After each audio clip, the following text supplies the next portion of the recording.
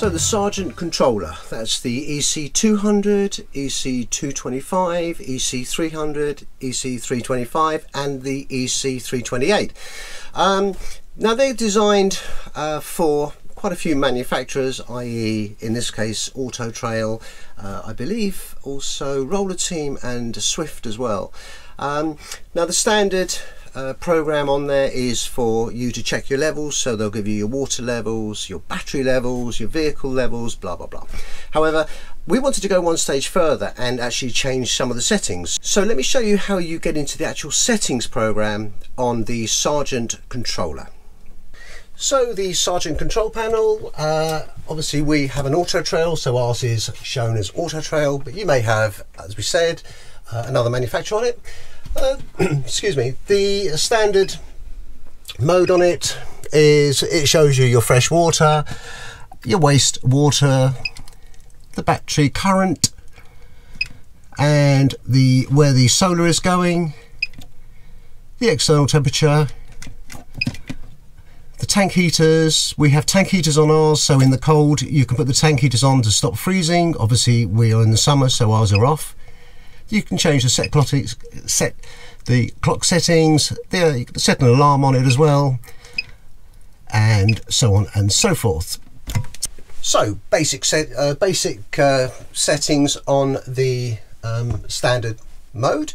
The levels on our motorhome, they're sort of hit and miss. It might say 25% when it's full or whatever, but however that's just a gauge.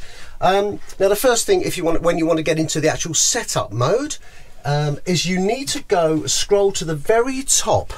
So you go to the top screen, that's your home page there, which will show you the model number. All right, now it's very important that you actually have the power on. So we've got the power on, and you go to the home screen. This will not work if you are not in the home screen.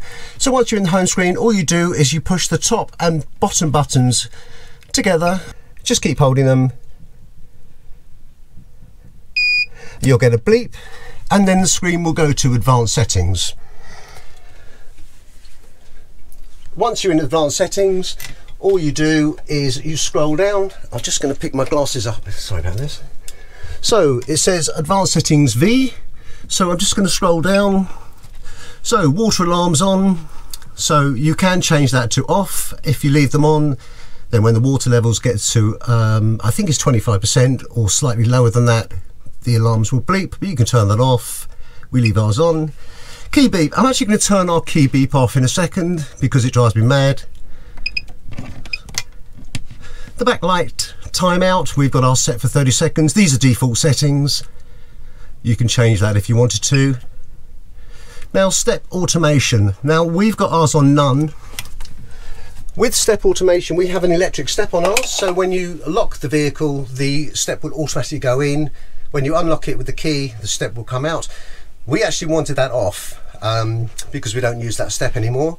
So we've got ours set to off or none. Moving down, step run time, don't know. Warning light option is none. Okay, so solar charge. You do have the option here to change the solar panel to change where what the solar panel is charging. So you can either have it set to charging the vehicle battery, or you can have it set to charging the leisure battery, or you can have it set to smart. Now, I would recommend you leave it on smart because then it will automatically charge from the solar whichever battery needs the most. So we've got ours set to smart. You can change that if you want to, but I wouldn't recommend it. Charging mode, again, we've got ours set to smart. It's exactly the same thing. You have a battery charger on board, and when you're plugged into your electric hookup, you can then change that if you want to just charging the vehicle battery or charging the leisure battery, or in our case we just leave it on smart, and again it will just charge whichever needs the most charge. So moving down, external temperature location, pump control, wastewater levels. Wastewater levels, I don't actually know. I genuinely don't know what that means. You've got settings 1 to 4. I genuinely don't know what it means. If anyone knows, just drop a little link in the description. It'd be great to know, but I don't know what that means. I've looked, but I don't know. Moving down, you've then got the PSU version number, nothing to do on that. And then that's it. And you're back to your normal menu. So just keep scrolling down.